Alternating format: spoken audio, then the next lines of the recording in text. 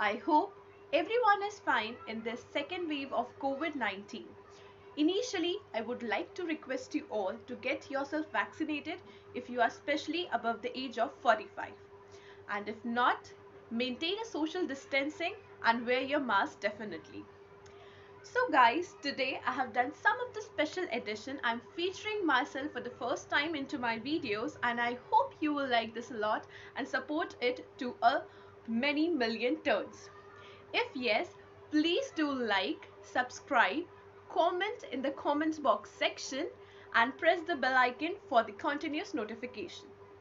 Now, many of the students would requesting me to provide the notes for specifically 8th semester B Pharmacy.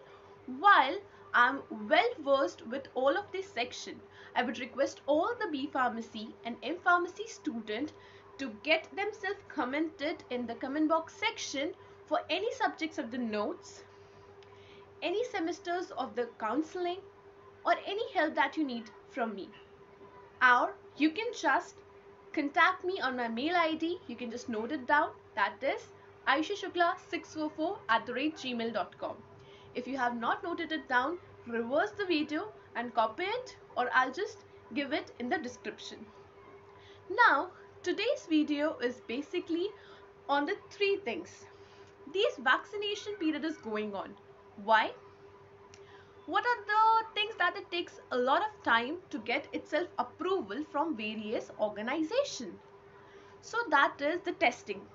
So now in this drugs and testing, there are three basic criteria that you need to understand. That is what is in vitro initially, second one what is in vivo, and the third one is ex vivo. So these are the three things that you need to understand and how they correlate to each other. So let's get started with this video. Before that, don't forget to subscribe my channel and like my video. Let's get started. Yeah, so here is the video of in vitro, in vivo and ex vivo studies. So these were the three things which I was talking about in my sessions to be revealed. ये तीन चीज़ें इतनी easy हैं that these are going to help you in many of your concepts building. The things which I have included in my presentation are here enlisted in the 13 to 14 points. The basic introduction, the in vitro screening method, and what are the challenges we are going to face in this testing. आप लोगों को in vitro and in vivo would be very easy to understand, but now ex vivo is something new, or ex vivo is a thing that many of you must not be heard about. So let's go. IVIVC is very easy. So these are the points at the end of this session. I'm definitely sure you are going to be very well known and understood with these topics. The basic introduction. So what is the basic introduction of the first topic, that is in vitro? Whenever something we are dealing in human tissues, cell line or cellular components, and these components are outside the body. ठीक है, ये outside the body होता है in the support of the aqueous media. हम जो prepare करते हैं media, ये कभी भी in vitro studies are not inside the body, they are always outside the body. हम tissue cell lining को extract करते हैं and then वहाँ से उसका media prepare करके उसमें हम हमारी testing करते हैं. So in vivo pharmacology is the study of the biological effects. So these are also concentrated and mainly concentrated on the biological effects, and this is basically a, you can say, a similar step of testing. What is ex vivo? The thing which I was talking about, you must not be aware with these kinds of things. So ex vivo is an experimentation. This is the experimentation on particular whole organ like heart, liver, and this is heart, liver or any organ is maintained outside the body, but proper circulation, its living state is maintained. Okay, so the external environment हम alteration करते हैं natural condition का under the controlled condition.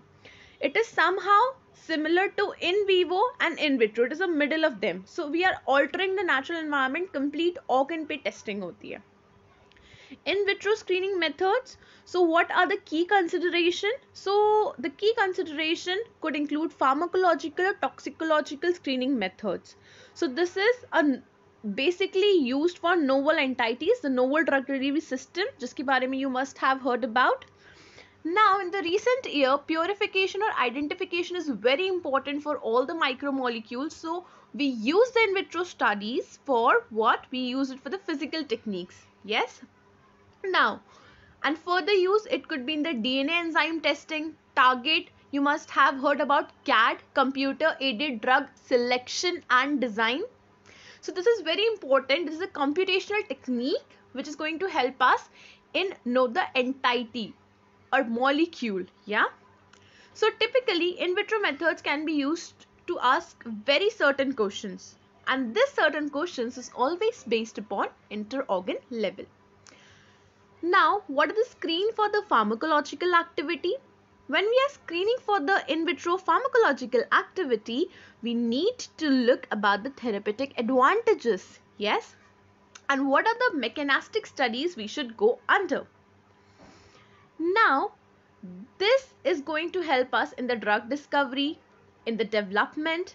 In vitro methods will continue to provide both novel leads and high throughput screens, yes, but this is also used in analyzing the SAR, that is structural activity relationship of any molecule. Basically, you study this in medicinal chemistry. Now, screen for the toxicological activity. Like you must have about hepatotoxic, nephrotoxic, neurotoxic. So what is this toxicology? So this toxicological studies is just based upon the screen for toxicological activities. The toxicological endpoint need to be specific and discarded. A multi-vitro screen for cytotoxicity, target organ toxicity have been developed. Yes. So we can use it in nephrotoxic, neurotoxic and point to point, or you can say end to end toxicological studies, and we always get a false positive result if the drug is not suitable. A large number of in vitro system is being used, yes, including the whole embryo culture like of the rat, mouse, chick, fish and all of this. So microculture is being used. Embryonic midbrain of several cell linings are also being used for the testing in this sections. And by the selection of in vivo testing, we need to look for the in vitro tetragenicity.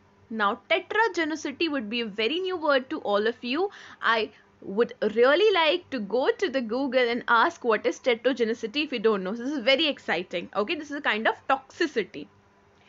So what are the limitations? Why we cannot use the in vitro methods? So this can be artifactual. Artifactual means these are relatively static. They can give you the inappropriate drug concentration sometimes. These are not more precise as compared to in vivo. That's why we need to perform both the studies, that is in vitro or in vivo. And if in vivo is not possible, we are going to perform the ex vivo studies, correct? The target may be low novelty. So the novelty of the novel drug delivery system could not be easy. Like if I take the example of a prostaglandin inhibitor, so it is blocked by beta adrenoreceptors and it also inhibits the non-adrenaline uptake. So we are not able to analyze what it is working upon. Is it working upon beta adrenoreceptors or non-adrenaline? Yes.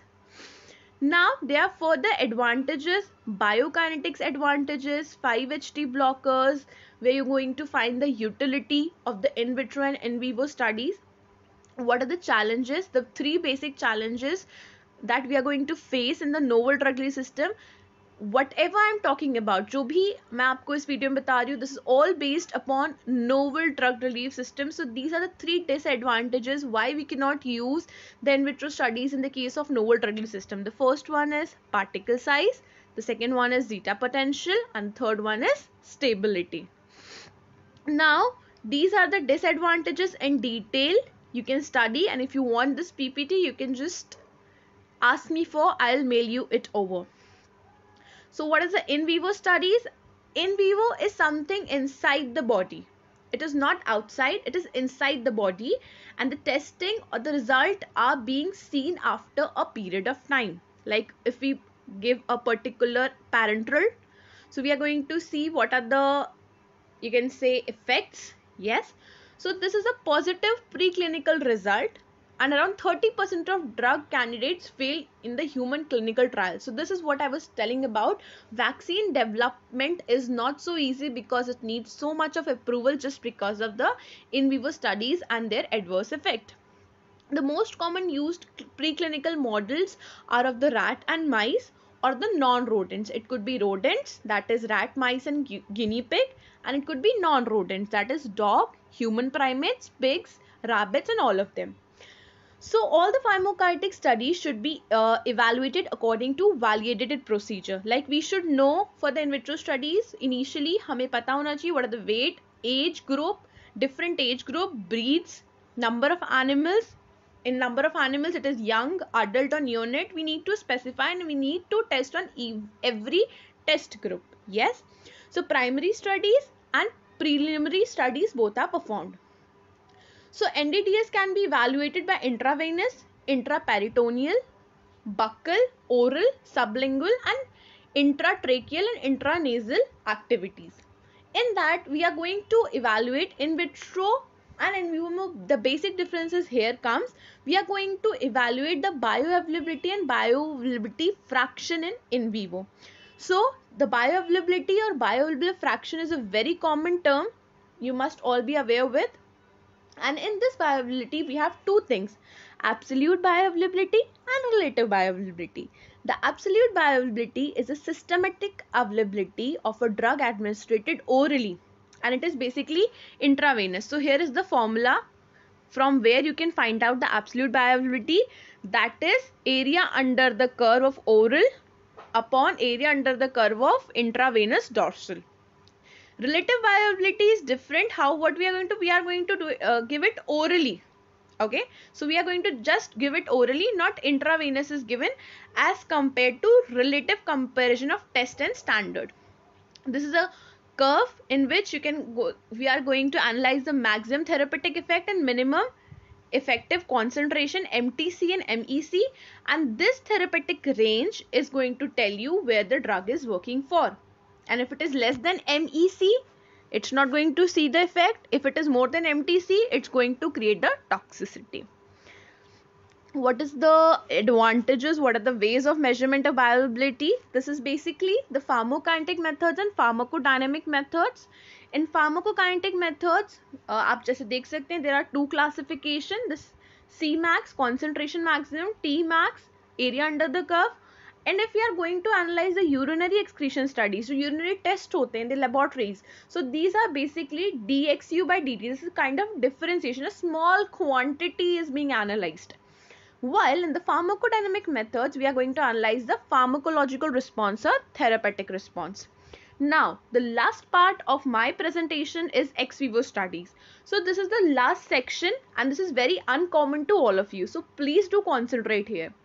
Ex vivo is generally the experimentation or measurement that is outside the body, but a complete organ tissue is being mimicked naturally. Yeah. So we are going to, what we are going to do, we are going to provide the controlled condition for the intact organism and altering the natural environment. And this ability test is to perform if the ethical committee is not allowing us for the in vivo test. So the example of ex vivo test recently is finding the cancer treatment agent. Yeah, we are using it for the cancer treatment agent. We are going to analyze the physical, chemical and mechanical and optical property of life sustaining drugs. Yes, it's going to be more realistic approach than the surgical development. It is going to be interaction of different types of energies and tissue. Here are the ABC. As you can see, there are the three machines. Yeah, the first one is for the lungs, the second one is for the intestine, and third one is for the liver. So these are the ex vivo matrix technology, and these kind of technology is being used for the testing. The complete organ is removed and the testing is performed on that. Perfusion technology, the second name for ex vivo matrix technology. So here are the acceptance criteria. What are the dosing routine? How we can take the sample for the lungs, liver, intestine. Why I am telling you three basic? Because these are being more encountered. Now, what is in vitro and in vivo correlation? IVIVC. This is very common thing. We are not going to study the ex vivo relation, more common. And this IVIVC is basically defined by US FDA. So it's going to tell you the relation between in vivo and in vitro studies, and these are going to compare the plasma drug concentration, and this result is going to be more effective than a single result. So here we are going to see the biopharmaceutical factor and physiological factor. What are the further approaches? This is generally used for the prediction of the entire in vivo concentration and in vitro dissolution profile. So two things are there. If we'll do it singly, हम एक ही चीज perform करेंगे and we are performing two things and then we are comparing. So this is IVIVC. In that also we have level A, B and C. For the more detailed IVIVC model, I can make another video for you guys. If you need that, you can just tell me in the comment box section. So level C and level A and level B is going to tell you how the correlation or multiple correlation is going to work in this kind of studies. These are the graphs which I am going to see for the in IVIVC level A, level B and level C. In vitro ex vivo correlation, very rare. You are not going to find this kind of topic anywhere. That is my bet. So that is in vitro ex vivo correlation. Now, in this in vitro ex vivo correlation, a transcorneal drug permeation is being performed. I am taking the example. Okay. So this Q1 and Q2 is the, you can say, quality study of the generic formulation, qualitatively of Q1 and qualitative concentration of inactive ingredients, and active ingredients is Q2, and we are going to take the log of that. And if the log is straight line less than 0.98, then we are going to tell that this particular in vitro ex vivo correlation is not going to hold good. These are the references from where I have took this presentation. More of, if you need further explanation over that, I'm going to give you for that. Thanks a lot guys for watching my video. Don't forget to like it, subscribe it and press the bell icon because I need your support.